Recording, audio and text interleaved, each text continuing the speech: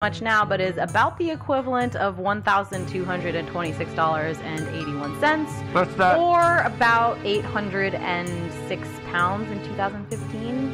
Yeah, I got to tell you that that really wouldn't be enough to incentivize me to murder somebody. Well, in fairness, it's not nothing for just finding a body. Oh yeah. Right? I'm not talking about murdering somebody for $1,200. Well, but wait. Yeah. Actually, I don't know, Joe. $1,200? I might be tempted. That's a good point. Wait, Okay. it gets better. Dr. Knox offered any bodies that they bring him further, particularly if they were mostly healthy and just died of, like, asphyxiation or something. Yeah, being smothered. He would pay them 10 pounds a body. And I did some quick math, and that meant that in 10 months they would have made a handy $12,496 in today's. But there's actually a better calculation for what it is actually equivalent to with the cost of living, blah, blah, blah, blah, blah. If you want to find out how I got this number, you can email me. I will tell you all about it. I don't want to bore everybody. But it actually is about the equivalent of 211 rounded, yeah. Dollars in 10 months by selling 17 bodies. And murdering 16 people. Murdering 16, well, I don't know, for 211. Killing's a living. I know. That's it wasn't like hard. They just got them drunk and suffocated them. Anyways, the murders the murders and the one death were hugely sensationalized, and Hare and Burke were caught and tried. This is super Cliff Notes version of this story because this is not what the story's about, but essentially the prosecutors were under the impression that Hare and the jury would get confused because people were dumb then, apparently, and they wouldn't convict either one of them. You know, which I think a jury probably would have convicted both of them. I agree. I think they probably would have too, but because of this, the prosecutors said, oh, well, actually, you know what, Hare is kind of the dummy of the two. So they offered to allow him to become what's known as becoming king's evidence, which basically means for immunity. He rats out Burke. Yeah. He said, yes, I will do that. And it worked. And in 1829, Burke was convicted and hanged. Actually, he was convicted Christmas Eve, 1828, and executed a month later. You gotta love it because, I mean, that doesn't happen in this country. No, it does not. It takes 30 years. At least. But here's the best part. Is that the judge in his sentencing said, yeah, you're going to be executed, and also the day after you're executed, you're going to be dissected in public. And he was dissected in public. And correct me if I'm wrong, they then took his skeleton, and that is still in the Royal College. I think at least his skull is. I'm not sure if his entire skeleton is. Yeah, I know. No, it goes a step further than that. Oh. They actually sold his skin as pocket purses. Oh, yeah.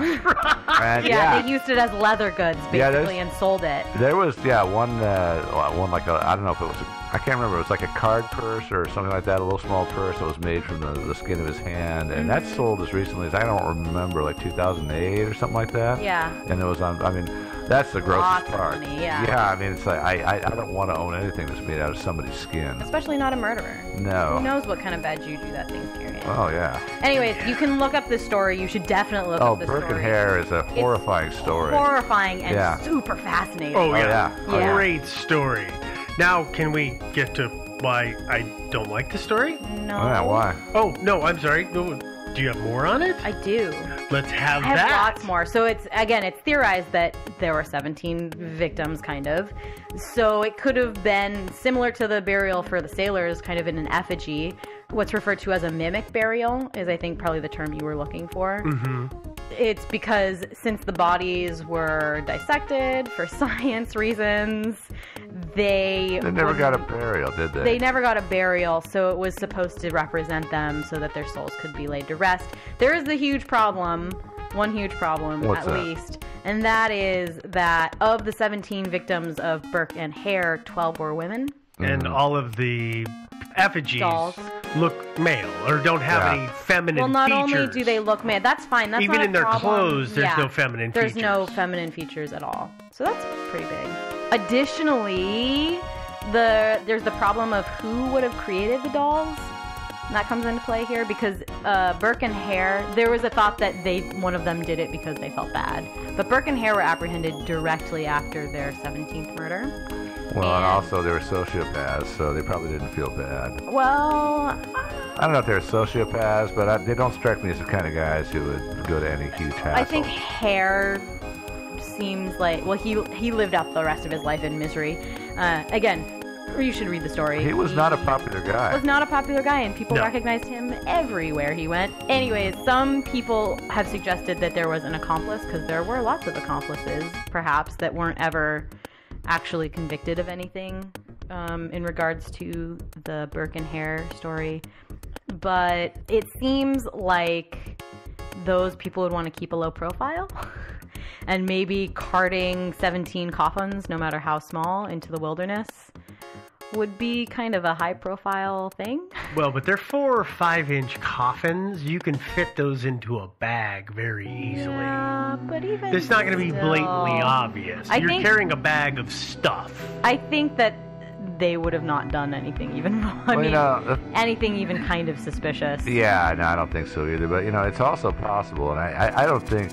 I'll just say this: I don't think that the dolls are connected to the murder in any way. Nor do I. Yeah. But it is conceivable that maybe somebody, having heard about these 17 people having been died and sent off to be dissected and then basically tossed into the dumpster, maybe somebody got the idea to create these effigies and bury them. Well, I guess it's also probably worth noting that the theory that the dolls were connected to the Burke Hare murders, the Westport murders, wasn't even posited until the 1990s. That connection That's wasn't an issue. made until the 1990s, and somebody looked back and thought, "Oh, there's 17 victims." Yeah, that's And I know that's the only Steve's- thing they have in common is a number. Yeah, I think that's I know Steve has a bunch of stuff to talk about this, but I think that's one of the big ones, right? Yeah, well, yes. It's so romantic to assign these dolls to this case. What it's a such a weird great romantic word notion. to choose. It's a romantic notion. Yeah. We found this connection between the two, and so somebody had remorse. Fair. That's, to me, why people go to it. Okay, well, to maybe direct who might have been, and I'm not on the stand of saying that it's connected to these murders, but I know that the wives and children and the woman who owned the boarding house that they were in, they all got out relatively unscathed, but they all had to leave town. Yeah. But they didn't have to leave town immediately. So if we're going to say this is correct, there is a possibility that they had some bit of remorse or guilt or felt like they needed to do some kind of penance for it. Sure. So that's why they would have gone ahead and done this. Okay, that's the easy answer. I did a bunch of digging into the time frame and looking at, as we talked about a little bit earlier, is that the use of effigies was something that had been going on in Europe for years and years and years. And because we talked about the sailors thing. Yeah. But something else that was going on at the time, and very close to when the dolls were found, cholera, typhus, and influenza were rampant in the area. If you look at the newsprints of the time, all kinds of alerts about this, and it's killing people like mad. Oh, yeah. Well, if your family member dies of cholera at the hospital, they're not giving you that body. No, you're not going to get the body back. So what do? You say, Aunt Janie died. Uncle Janie maybe, but Aunt Janie most likely. Aunt Janie died, and we can't do anything. So I'm going to do this little ceremonial thing here. Yeah. And then, oops, well now Uncle Bob just got typhoid or died of typhoid, and then somebody else of influenza. All these deaths, and it may have just been pure happenstance. So the reason that that's why I think they're there is either it's the sailors or somebody who knew, as everybody did, a bunch of people who died from some ailment that was just running like wildfire through the population. That's fair. I didn't consider that. No, that's very, very true. Another possibility, even though I don't think they would have gone to the bother, is that maybe either Hare or Burke built up a little collection of these little dolls, and it wasn't because they felt remorse, but because, they had time in their hands and everything like It's that. a counting system, basically. It's kind of like every time you shoot down an enemy fighter, you put a little Japanese zero on the side of the nose of your plane. Oh yeah, World War II II fighters did that. Yeah. Yeah, exactly. So every time you do it, you grab one of these dolls and make a little coffin for it, and put it in the coffin, and then perhaps one of their wives or supposed alleged accomplices realized that, holy crap, this is kind of incriminating, and got rid of it. Although I think that probably more likely, to shoot a hole in my own theory, they just would have burned them. That's A much simpler scenario. that just popped into my head, so I thought I'd throw it out there just to fill up a little airtime. Yeah, I guess in fairness, to poke another hole in that, like I said, Burke and Hare were apprehended within, I think, an hour or two of their last murder. Mm-hmm. They wouldn't have had time to complete the 17th doll. Well, actually, though, maybe they completed the dolls before the murders. I don't think they were that pre-planned. No, actually, I doubt that They seem to be dolls. crimes of opportunity. Yeah, and I mean, well, that's the thing, is you can say, well, the wife or the mistress could have done it, but then again, why was she doing it, and at what point, why would she have just chucked him in the fire rather than hiking up the hill and then putting them into a hole? Exactly. I think that the simpler answer of somebody did it for something other than the Burke Hare murders is, I agree. Oh, yeah, I just, I don't have any good theories about what else. which is why I went through all the historical documentation to try to find some explanation that was a little more rooted in fact. That's fair. I guess the only thing is that 17 people is a lot of people, but Well, I mean, But your sphere of influence and close relations well, is it's still not going to be just. relatively small. It could be, if there was a big, like, say, cholera epidemic or something like that, and people had a lot of kids back then, many of them died young. So it could be family members, you've got a brother and a sister, and an aunt and an uncle, maybe one of your parents, and then maybe a whole bunch of other people like schoolmates or whatever. And so maybe that was it. There's a host of reasons, and I think that it's not going to do us any benefit to beat them into the ground, but Not really. no pun intended, but Yeah. there's a Not really. whole bunch of them. Yeah, there that's true. there really is no mystery here, I think.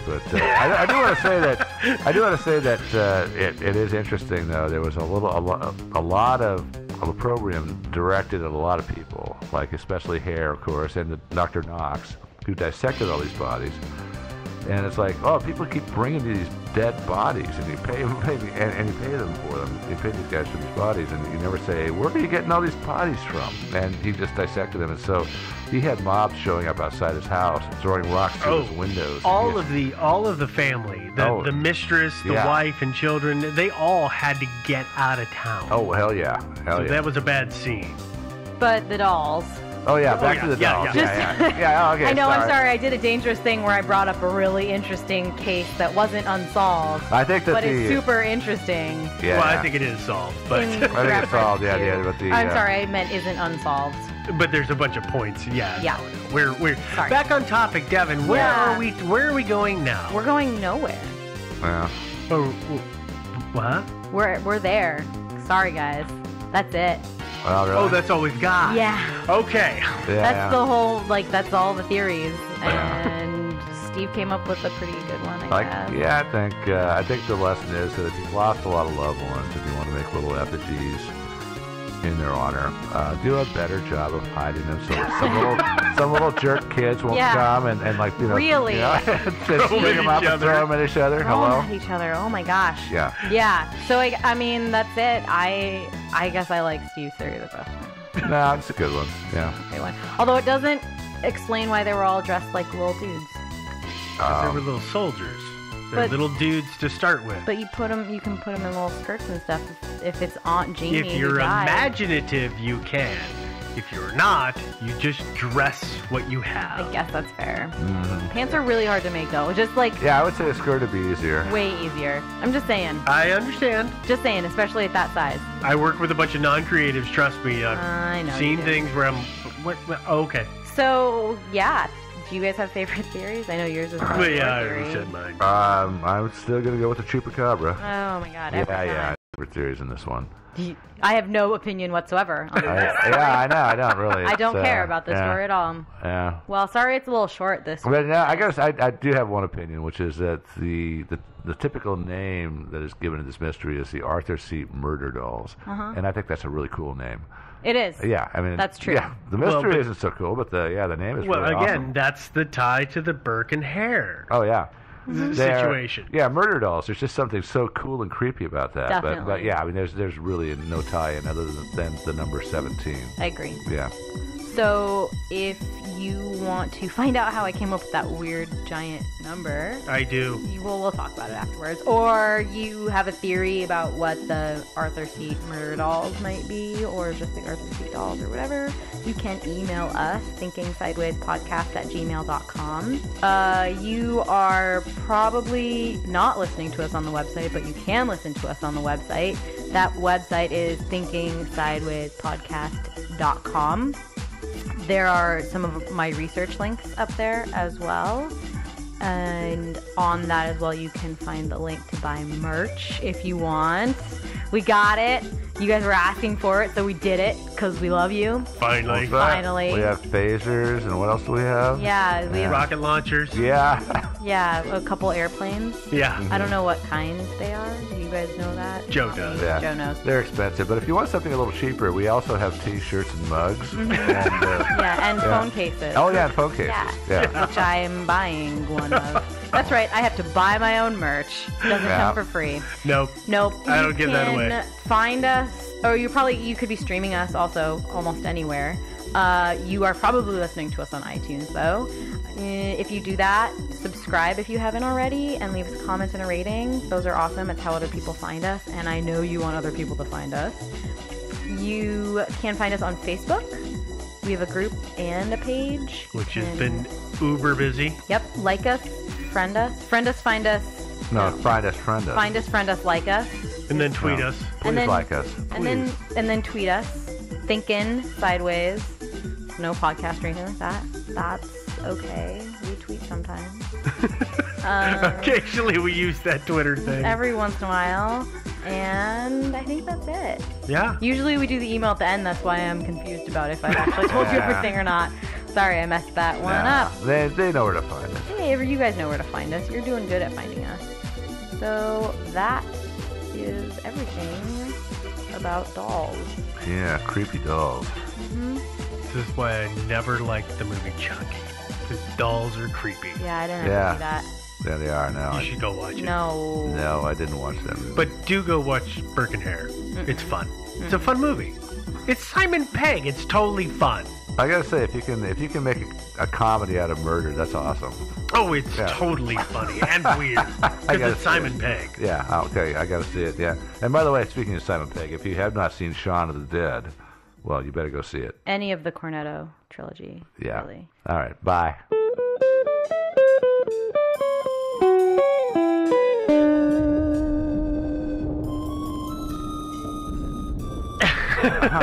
You know what's funny is if anybody knows this story, every time I read about Burke and Hare, I have a really hard time not visualizing Simon Pegg. Oh, that's fair. Because there's that movie. This is 5 years old. 5 years ago, they made a Burke and Hare, and he was in it. And every time I read this, I see his face. I cannot help it. Sounds like a personal problem. I did not see that movie. They actually made a movie about Burke and Hare. Oh, it's a bit of a comedy. How do you make a comedy out of this story? So it's Hollywood, and it's Simon Pegg. Yeah. Thinking Sideways is not brought to you by the abstract existential horror of the passage of time. Instead, it's supported by the generous donations of our listeners on Patreon. Visit patreon.com/thinkingsideways to learn more. And thanks. Thinking Sideways. I don't understand. Does not compute. You never know. Insufficient data to formulate a reply. What? Stories of things we simply don't know the answer to. Hey guys, welcome to another episode of Thinking Sideways, the podcast. I am Devin, joined per usual by Joe and Steve. Today we're going to talk about a mystery. This mystery was suggested by Shannon and Savvy and Bree and like Probably a few everybody others. else Yeah. in this entire world. And we're going to talk about the disappearance of Aisha Degree. Yeah, I've looked into this one. It's rather intriguing. Yeah, it's pretty good. Yeah, I've read on this one a couple of times as well. Yeah. Let's do a quick overview first and then, hop into everything. Yeah. That quick overview is in the early morning of Valentine's Day 2000, in the year 2000, 9-year-old Aisha Degree left her house with a packed bag, apparently totally of her own volition. And by early morning, we're talking like 3, 4 a.m. Yeah, Yeah. Very early morning. Uh-huh. When it's still dark out. By all reports, her home life was stable. It was safe. It was good. And her family She went to had- church and stuff. Yeah, I They mean- were like, hardworking folks. They were close. She had no history of running away before, and spoiler alert, a lot of people think she was almost brainwashed into leaving her house. That's Ta-da! the chatter you see on the internet. It anyway. is. Yeah. So we're going to go ahead and break that down a little bit. Okay. Let's dig deeper into the timeline first. Work for you guys? Sure. Yeah, absolutely. Aisha lived in Selby, North Carolina, with her parents and her brother, who was older than her. The entire time I was reading it, for some reason I kept thinking it was her younger brother, but he's older than her. Yeah, he's what, a year and a half older? I don't think it's a year and a half. He was 10 when she disappeared. She was 9, almost 10. So I think it's really like Like a they matter were of rapid fire, 9, one right after the other. Yeah, 9 Okay. or 10 months maybe. That's one way to do it, man. Get it done. But as far as I can tell, it's never explicitly listed. So just so you know, but he is older than her. Aisha and her brother were what's called latchkey kids. If you're not familiar with that term, basically it just means that both of their parents had jobs, and so they would come and let themselves in and take care of themselves for a couple hours after school.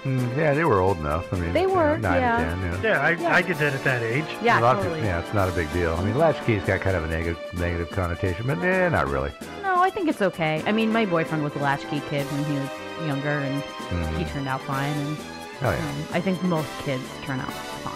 Yeah. I wouldn't be too worried about it. Yeah, I mean, actually, the only latchkey kids that don't turn out fine are the ones that come home and they unlatch the door and there's like a freaking murderer kidnapper waiting for them. I mean, those guys, they become like mysteries for us. But this isn't one of those mysteries, actually. It's not. No, actually. it's It's not a little different at than all. that. Yeah. It sounds like Aisha's parents did shelter her and her brother, whose name is O'Brien, from the outside world a little bit. I mean, 9 and 10, that's still pretty young. And they didn't have a computer at home, for instance, and they weren't really allowed to watch the news or TV very much because as Aisha's mother, whose name is Aquila, she said, every time you turn on the TV, it's just another like kid getting abducted or something like that. And she had heard all of the news about kids meeting predators online. Very and so protective. She was very protective. That's but kind of ironic in a sad way. it is, but yeah. she also really trusted her kids, and it seems like for good reason, to really kind of respect the rules that she and her husband Harold had put into place. Yeah, both of them seem like good kids. They seem like Yeah. really good kids, yeah. They followed the rules. They did well. They don't seem to be troublemakers in any way, shape, or Yeah, form. totally. The Degrees were social, however. They attended school functions. They attended church and church functions. They had a really close-knit extended family. In fact, Wasn't somebody's dad living across the street? or Harold's something like that? mom. Harold's mom. and yeah. his sister lived across the street. Harold is Aisha's dad. Yeah, sorry. So, it was a close knit community, I think, and I don't really. I guess I don't want to say this, but I'm gonna say it anyway. Yeah. Oftentimes, that is not the kind of community that kids who are running away from home come from. Usually, they come fair. from more broken communities and homes. Yeah. Usually. Yeah, and where they lived was a really kind of it was a rural area, but they lived in a little 3 or 6 block section. Yeah. A little tiny subdivision, and Yeah. houses, ranch houses on large lots. Yeah, it seemed like a But pretty it was kind of out in the tight-knit group. boonies. Yeah. We should say the Degrees still live in the house They do. that they were living in 2000. They've stayed there the entire time, so that it's not a past tense for them. They continue to live there. Aisha and O'Brien, both the kids, they were both active. They both played in youth basketball, and I think Aisha Softball too, I think. she played softball as well. And apparently, she was a really good athlete. She seemed to really enjoy it, and she was really good at it, at least by our reports. However, she was shy, but Afraid of dogs too. She was afraid of I've seen dogs. that noted several times. she's afraid of dogs and of the dark. which isn't, That's not that unusual. 9. yeah, it's not that unusual at all. Yeah. I still am scared of certain kinds of dark, and I'm 20 years older than her, so. Yeah, no, 9 being afraid of the dark, definitely. Not so much. For me, dogs, no. Dogs were always my buddies, so never had that issue. I mean, my brother was afraid of dogs when Really? we were growing up, and one of our neighbor's dogs nipped at him once, and he thought, oh god, it attacked me, it's awful. So he kind of had that built-in fear of dogs. But overall, I think Aisha was well behaved. She seemed to really respect the boundaries that her parents were setting for her, and she was pretty shy and all that stuff. So that's kind of the background of this. One thing I will just mention briefly, because you'll see it mentioned on the internet before we really dive into the actual timeline of events leading up to her disappearance. Aisha was in 4th grade, and she had recently finished reading a book called The Whipping Boy. That sounds kind of kinky. It's definitely not that kind of book, Joe. Oh, it's not? For Okay. kids. Go to. Okay. It's a children's novel, actually, it's basically about a spoiled prince that can't be punished for his actions, ? So his parents, who are the king and queen, I don't know why they can't punish him, but okay, by an orphan boy named Jemmy. I can answer that question. Why? Why they can't punish him? Why? Because kings are considered at certain times in history, the king was essentially God and could do no wrong, because God could do no wrong, so therefore you couldn't punish the god. So that's where the idea of the whipping boy came from, was you wanted to make their friend so they felt bad that their friend was getting beat. It didn't really work, but that's where it came from. I guess- So that's why they wouldn't do it. For me, this is a bit of a diversion, but for me, like, you don't have to make it public that you're spanking your child, but if they're a spoiled little brat, maybe, like... Well, let's be honest, most of the kings and queens weren't doing the That's true, punishing that's true. themselves. It was Yeah. a servant Or doing any it. of the disciplinary. So back or- to the whipping boy. Yeah. The king and queen buy an orphan boy named Jemmy. Jemmy? I think Jemmy. Jemmy. And he's meant to take the punishment for the spoiled prince. Yeah, I understand that concept there. Yeah. The prince...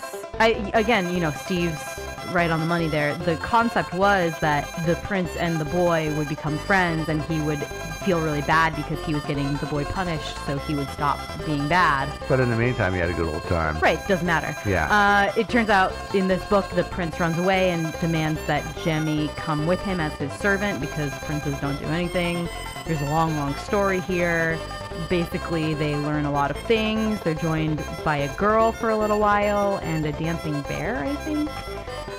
But they eventually return home, safe from their adventures. This is no longer spoiled. The and it's end. Awesome. The end. Yeah, right. Except when he comes back home, what he finds out is that after he disappeared, all the servants, afraid of the king's wrath, ran out and found themselves a peasant boy who was a double for him, and they replaced him.